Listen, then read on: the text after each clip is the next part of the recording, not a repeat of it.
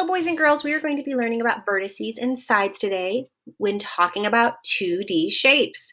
So to start off, we are going to review these lovely 2D shapes.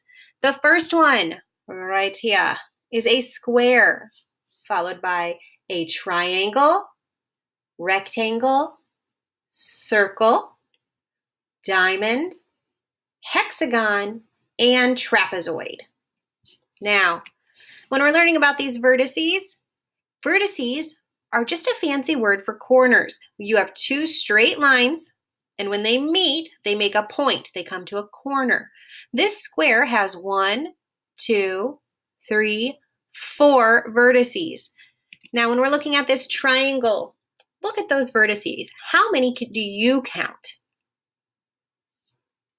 A triangle has 3 vertices. Let's keep going. Here's a rectangle. If you look at the vertices where 2 lines meet and come to a point, a rectangle has 4 vertices. A circle. Let's look at all the points on a circle where 2 straight lines meet. A circle has, you guessed it, 0 vertices because there are no points on a circle. It's all round.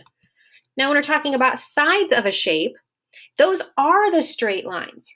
So this is a side, this is a side, this is a side, and this is a side. So a square has 4 sides. It's those straight lines that are connecting the vertices. So let's go on to the next shape. Let's see here. We have a diamond. Now, how many sides does a diamond have? A diamond has 4 sides. This is a hexagon. Look at all those straight lines. How many are there on a hexagon?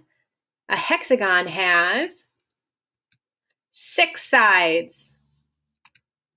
This is a trapezoid. Look at those straight lines, those sides. How many sides does a trapezoid have? It has 4 sides. So as a friendly review, vertices are the corners or points, and sides are the straight lines that connect to vertices. I hope this helps.